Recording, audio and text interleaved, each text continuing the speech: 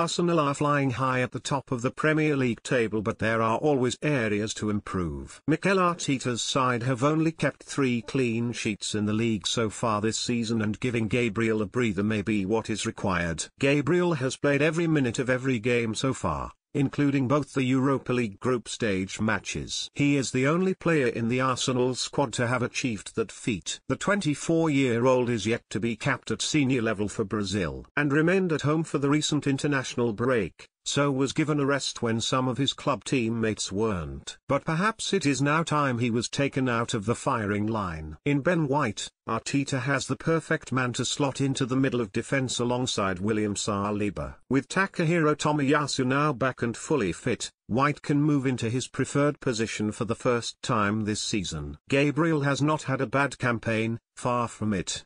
But he has been guilty of a couple of big errors in the last couple of weeks. He gave away the penalty which Harry Kane converted in the North London derby. He was also unable to deal with the ball over the top, which led to Liverpool's first equaliser through Darwin Núñez on Sunday. Arsenal cannot rely on scoring 2 or 3 goals to win every game.